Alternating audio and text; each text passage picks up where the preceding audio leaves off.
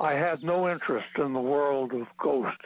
I considered my father a bore and his family an ordeal.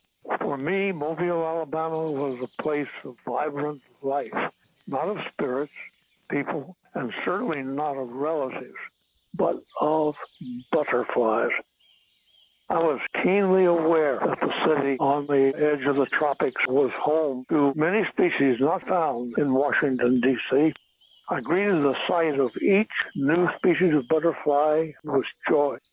And when I caught my first specimen, I considered myself a big game hunter. I think I was destined to become an entomologist, committed to minute, quiet, crawling, and flying insects, not because of any genius, but a fortuitous constriction of physiological ability.